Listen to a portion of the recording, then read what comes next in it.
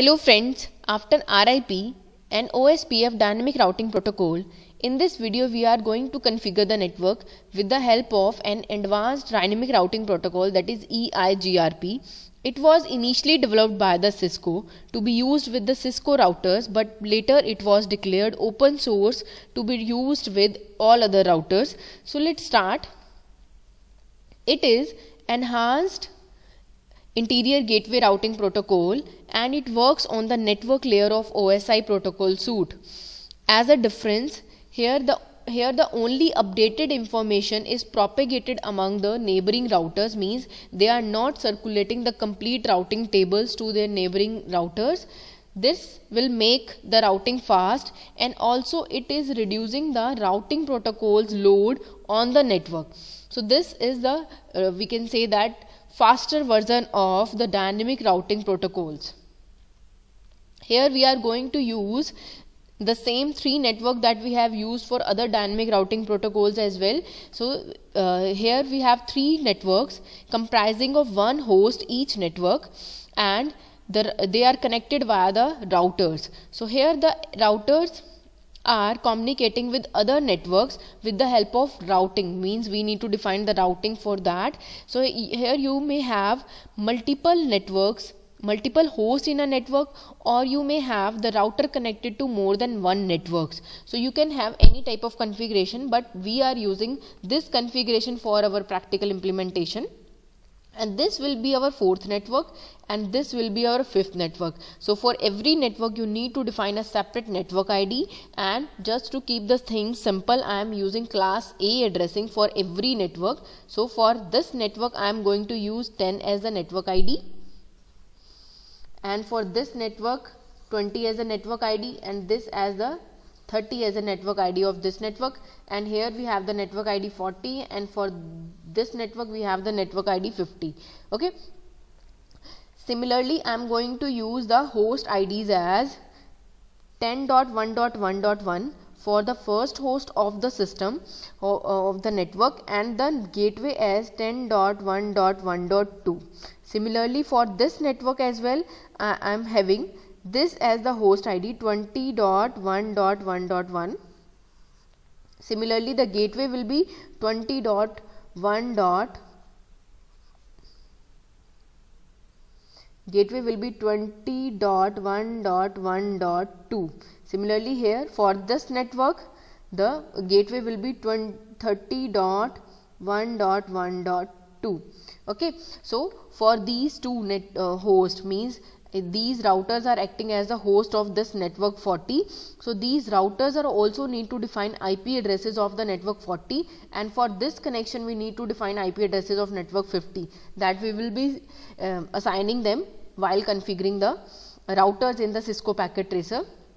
So here first task is to configure the routers for their directly connected networks, means router 0 for network 10, router 1 for network 20, and router 2 for network 30. So let's quickly configure the routers in Cisco packet tracer. Here we have already added the labels and the routers. Here I am using router PT as it is having 4 fast Ethernet port and 2 serial ports, enough for our configuration. So let's start. Let's make the remaining connection. Here I am going to join this switch with the router at fast Ethernet 0/0. Similarly, these routers are also connected with fast Ethernet 0/0 port with the networks. So let's configure the network host. So for this host I have already assigned the IP address, but you need to check it. So here I am assigning the network ID as IP address as 10.1.1.1 and the gateway as this 1.1.2. okay, so you may choose any address of the network 10, or you may use class B or class C addressing or class less addressing. So whatever you feel comfortable, you can assign IP addresses, but make sure the network and the gateway address must belong to the same network. Now after this,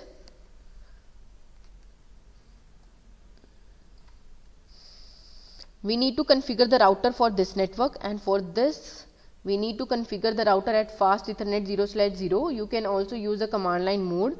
So just enter the gateway. So here the gateway is 10.1.2 and the subnet mask. Done. So this router is configured. So let's check the configuration of second host or we can say that host of the network 2. Here the IP address is 20.1.1.1 and the gateway is this. Now quickly configure the router for this host.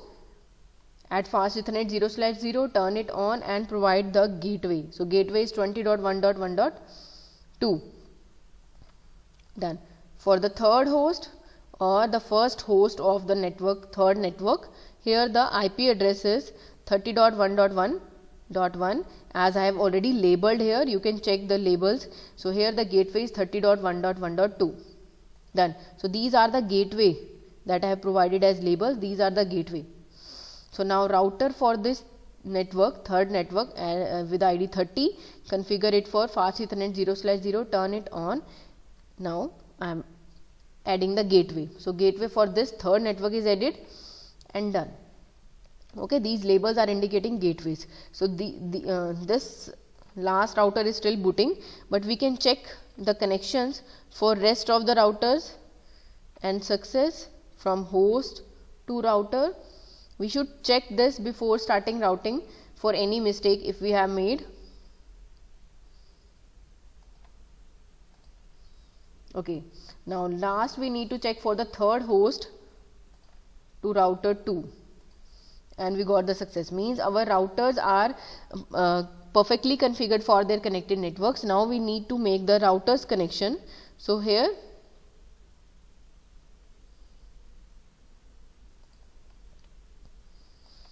I am connecting the network 40 with serial 2/0 and for network 50 I am going to use serial 3/0. Okay, so these two ports or these two interfaces are serial 2/0 and these two interfaces are serial 3/0. So let's just configure the routers for their neighboring routers. Serial 2/0, this is having only one router connection, serial 2/0 at. Now add an IP address of network 40. So I am adding this. You may choose any other IP address.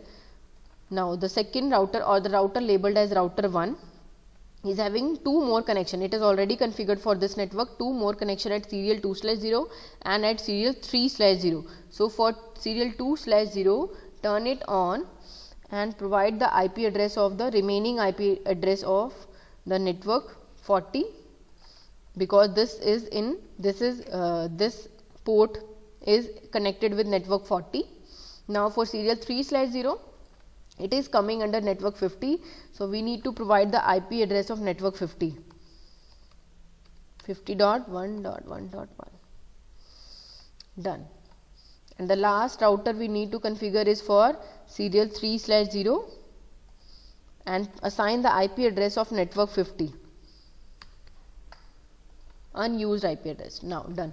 So there must be the communication possible for these routers. So let's check router 0 to router 1, success from router 1 to router 2, and we got the success. That means the routers are configured for their neighboring routers. Done.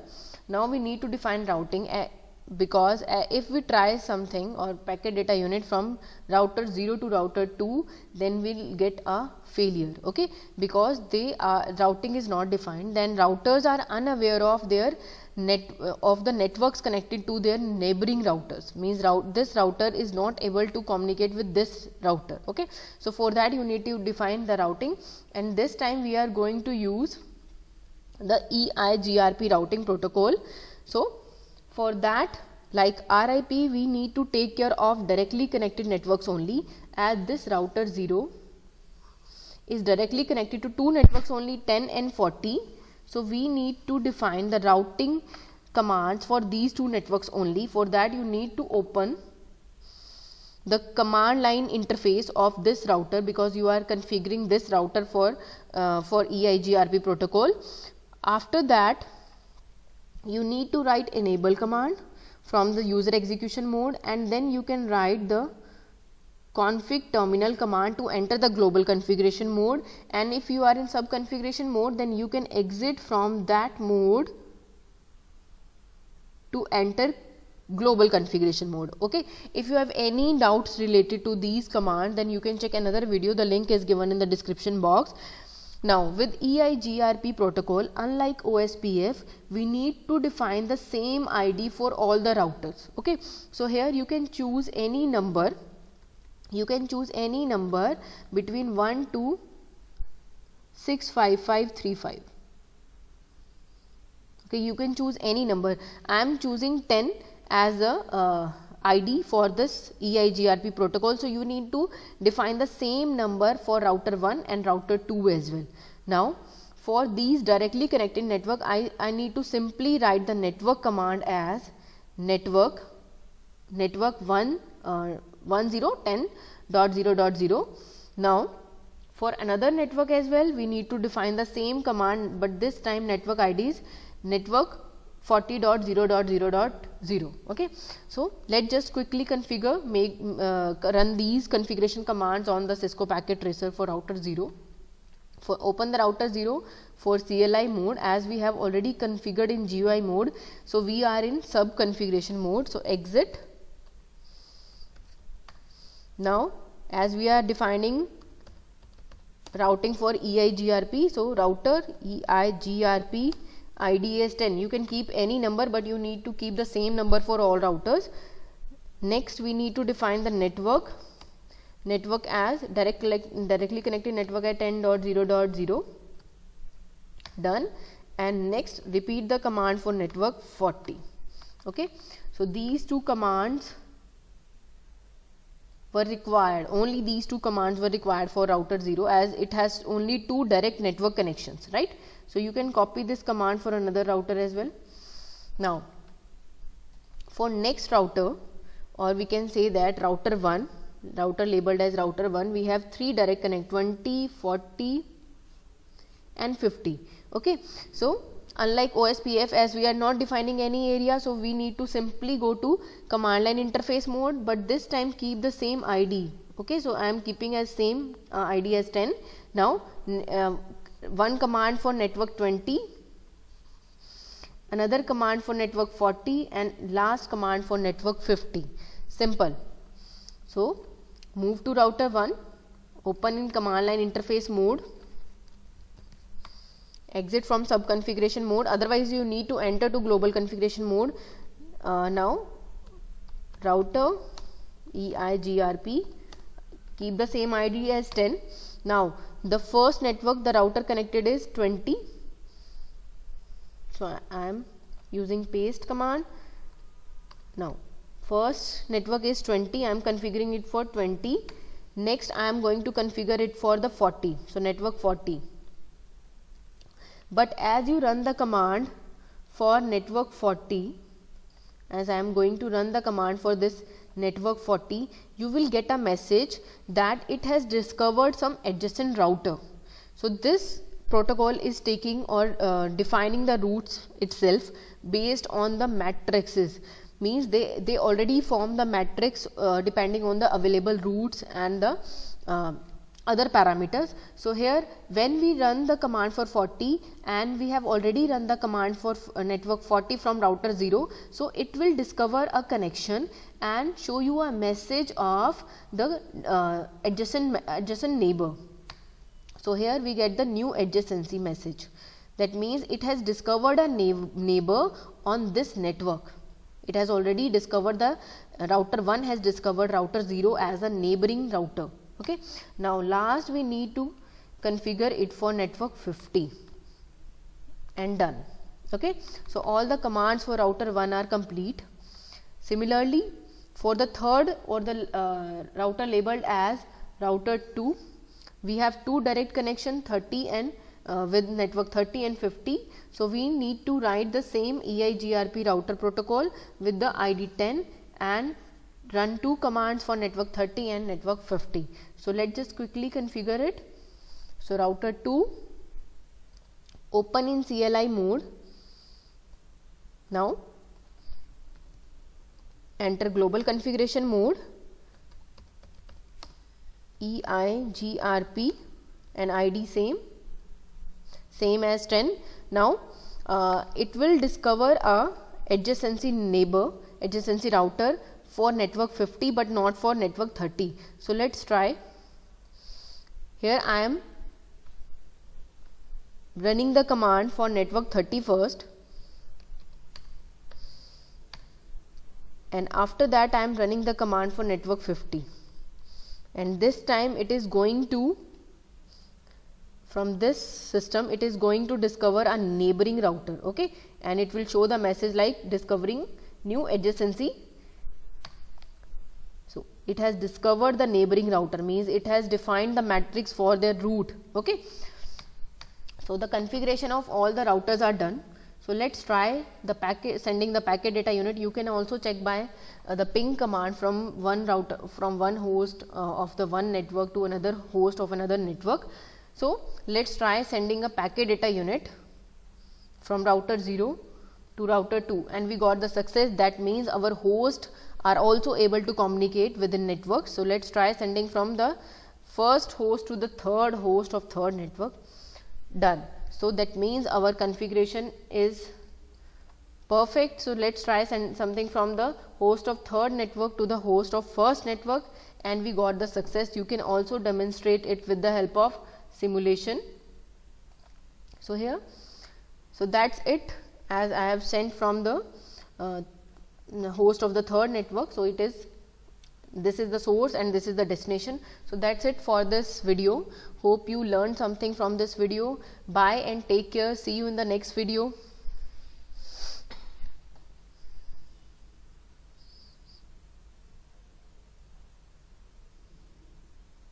You can check the complete simulation. It will also revert by sending the acknowledgement from the source to destination.